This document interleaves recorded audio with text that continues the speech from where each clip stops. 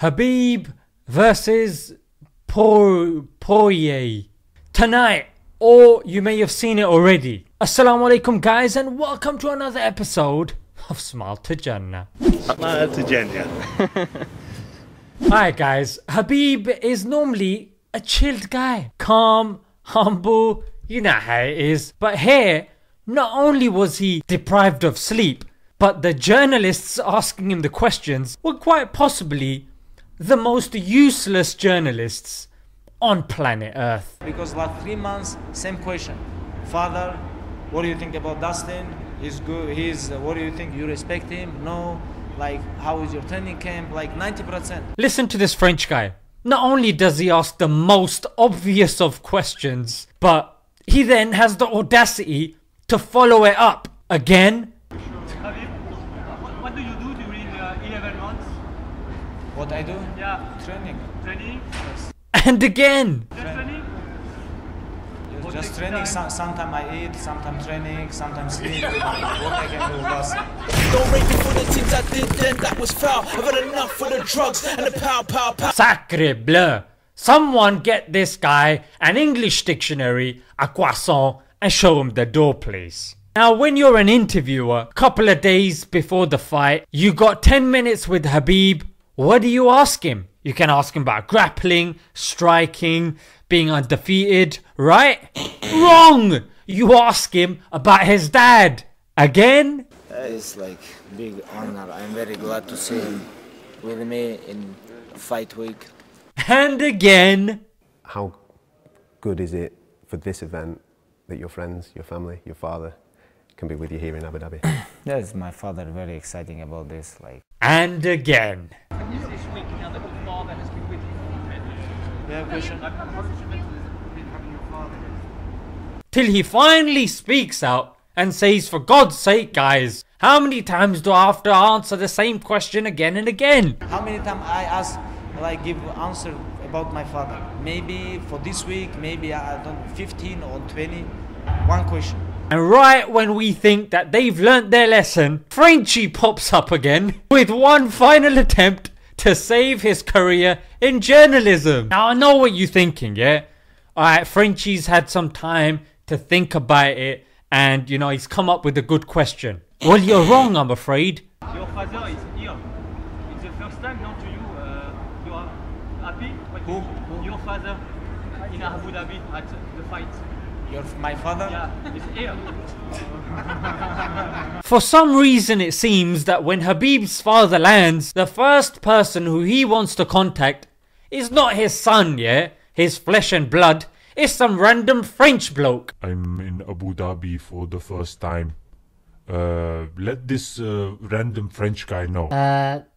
Sir, what about your son? My son, a random French guy. A random French guy, yeah. Tell him to tell my son that I am here. Only about father. No. I want to talk only about father, please. When you are outside of Dagestan, what's the most important thing that I miss my father. Now this woman tries to change question time into shout out time. But Khabib decided that all she needed was a good old fashioned salam. With a complimentary wave as well. You know, for the kids. you give a shout out to people to download the app? Shadow? To encourage people to download the app. Assalamu alaikum. It's the first time to fight. I just love Khabib's innocence. Look at his face when he genuinely thinks that she's asking him about shadows. Shadow? I love the nod at the end. Wait. Like, yeah, I know I answered your question. You know what I mean? You don't need to convince me that I answered your question. And then he's like, yeah, come on, hurry up. All this talking of shadows is getting me tired. And next up, we know Khabib is humble, yeah? But some people think that just because a person's religious or practicing, they are somehow allergic to money, they're pious, they worship all the time. We know that you're going to be earning a huge purse for this, but you're also a person so modest and humble. You don't seem to really care about money. But do you have any idea what you might do with it or how it might change your life? No, I like money too. Who say I don't like money? Everybody like money, you know. But this is not everything about money for me, this sport. But of course I like money too. Money is very important. But like same time is like very dangerous too, because if money go inside your mind, you know, but if you have money on your hand, this is good. You can do a lot of stuff. You can help a lot of people. But if money go inside your mind and you think about all the time about money, this one is a problem. So Khabib's answer was very balanced, very nuanced, and a lot of us watching, when we see a sheikh with a good car or a good watch, we're like, What's he doing? He could give that money to charity. Why is he doing this? there's nothing wrong with buying good things and looking good. But remember this principle.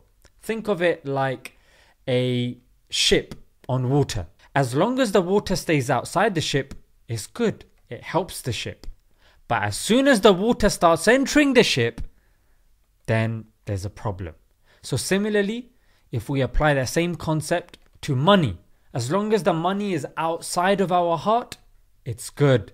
It'll help us, it'll facilitate us. But as soon as it enters our heart, that's where the problems start. We can't have this mentality that it's an evil thing, because we're not going to get anywhere in life. It depends how you use it. Alright guys, let's leave it there. Until next time. Thank you guys. I love my father. Assalamu alaikum.